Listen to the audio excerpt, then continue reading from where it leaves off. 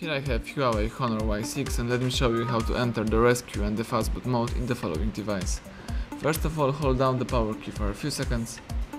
When the following options appears on the screen, choose power off and touch power off one more time to confirm the whole operation.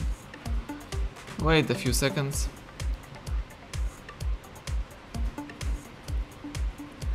When your phone is completely switched off, start holding volume down key.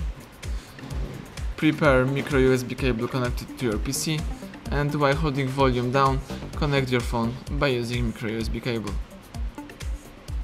Excellent, as you can see the phone goes into fastboot and rescue mode. Now you can read some of the information, for example that the phone is locked and have factory reset protection lock. If you want to quit this mode, simply press power key for a long time. Let me present you.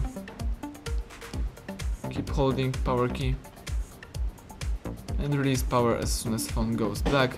The device is resetting and rebooting into a normal mode. Thank you for watching, please subscribe our channel and leave thumbs up under the video.